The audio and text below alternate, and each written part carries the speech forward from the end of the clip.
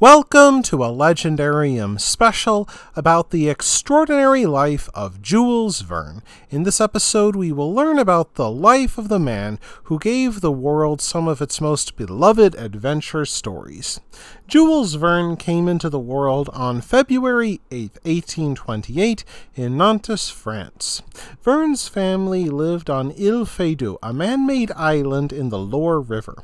Verne spent his childhood watching ships sail down the Loire River and imagining what it would be like aboard them. When he was 11 years old, he tried to board one of the ships in secret, but his father found out, and that put an end to Verne's little adventure.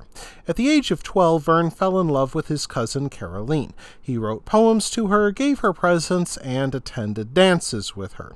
Caroline did not reciprocate Verne's feelings and married another man. Verne's father, Pierre, a lawyer and a devout Catholic, always kept a telescope by the nearest church tower so he would always know the precise time of day. He also expected Jules Verne to follow in his footsteps and become an attorney. Pierre used Jules' heartbreak over Caroline to nudge him towards the law. Verne moved to Paris to study the law, but began attending Paris's literary salons and befriended a group that included Alexandre Dumas. While living in Paris, Verne witnessed the fighting which overthrew the French monarchy in 1848, and then the coup of Napoleon III 3 years later. After earning his law degree in 1849, Verne stayed in Paris, not to practice the law, but to pursue literature. Within a year, Verne's first play, Broken Straws, appeared on the stages of Paris. He worked a low-paying job as a theater secretary, despite pressure from his father to practice the law back home in Nantes. Verne made several more plays, including Blind Man's Bluff and The Companions of the Marjolaine. In 1856, Verne fell in love with Honorine de Villon, a young widow with 2 daughters, after meeting her at the marriage of a mutual friend.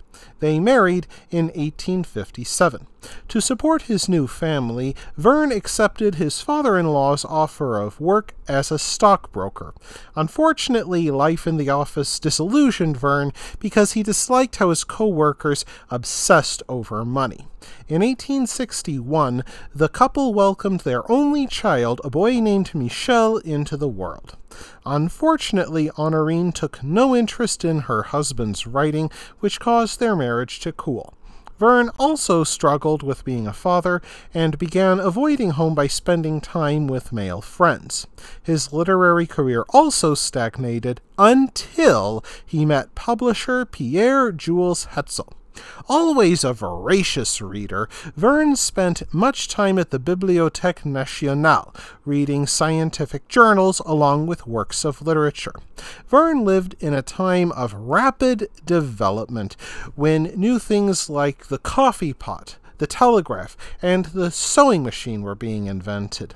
This informed his writing, which paid attention to technical innovations used by his characters. This foreshadowed the hard science fiction written by later authors like Michael Crichton. In 1863, Hetzel published Verne's first successful novel, 5 Weeks in a Balloon, a story about 3 men who fly across the continent of Africa in a hot air balloon. Hetzel envisioned this not as one novel, but the first in a series known as Voyages Extraordinaires. Soon after, Verne agreed to submit new works every year, which would be serialized in Hetzel's magazine. The books now came fast, including some of Verne's most recognized works. In 1864, Verne published Journey to the Center of the Earth, the story of 3 men who enter a cave and continue traveling through it until they reach an extraordinary world at the center of the Earth, which included dinosaurs from millions of years ago. However, in 1865, Hetzel refused a Verne book called Paris in the 20th Century. It depicted an over-commercialized Paris in the year 1965 that is overcrowded with traffic caused by automobiles, badly polluted, and filled with homeless people. The publisher rejected it because he found it too far-fetched. Yet that same year, Verne published From the Earth to the Moon, which told of a group of scientists who built a gigantic cannon in the state of Florida and use it to fire the first space shuttle into the atmosphere, which then orbits around the moon. Inspired by his love of adventure, Verne bought a ship which he called Saint Michel after the sun he often neglected. He and his friends spent a good deal of time sailing to ports around the world, which provided plenty of fodder for his novels. In 1867, Verne traveled with his brother to the United States. He only stayed a week, but managed a trip up the Hudson River to Niagara Falls. His visit to America made a lasting impact, and this showed in his later works, many of which featured an American cast. In 1869 and 1870, Hetzel published Jules Verne's 20,000 Leagues Under the Sea, which told the story of Captain Nemo, a man who grew disgusted with the cruelty and greed of life above the water, so he built his own world in a submarine that allowed him to find freedom under the waves. By this point, publishers translated Verne's works into English, and he could live quite comfortably on his writing. Beginning in late 1872, a serialized version of Verne's famed Around the World in 80 Days first appeared in print.